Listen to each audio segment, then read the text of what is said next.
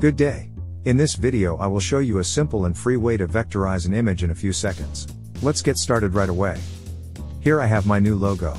You can see the difference between raster and vector files if you zoom in. The closer you zoom in on raster image files, the worse the display quality becomes. If you zoom in a lot, you can see single rectangular pixels. This does not happen when zooming in on vector files. To convert a logo into a vector file you can of course use Photoshop and do the process manually. But I found a solution that is free and gives good results. And it is completely automatic. First I clean up the image a bit by cropping it.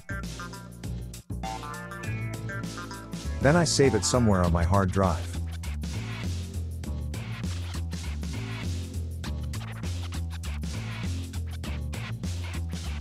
Then I go to this free website, drag the logo into the browser or click the blue button.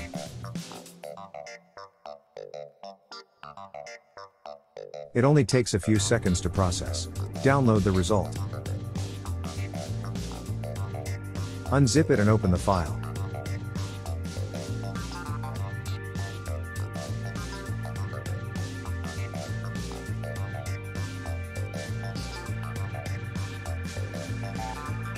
Now zoom in.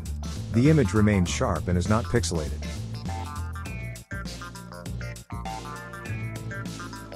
Since the gradient doesn't look the way I want it to, I'll show you how to fix the problem in a moment. Go to this website and upload the raster image file. Sorry for the lax advertising.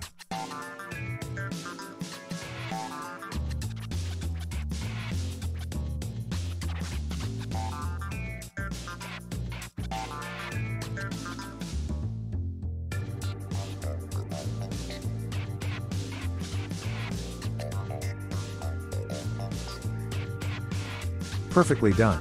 Thank you very much. Do the first step again.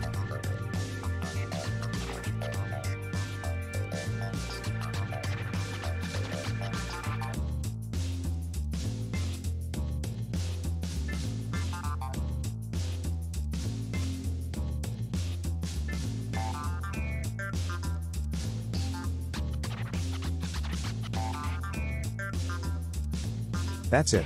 Now you know how to vectorize images, logos and so on.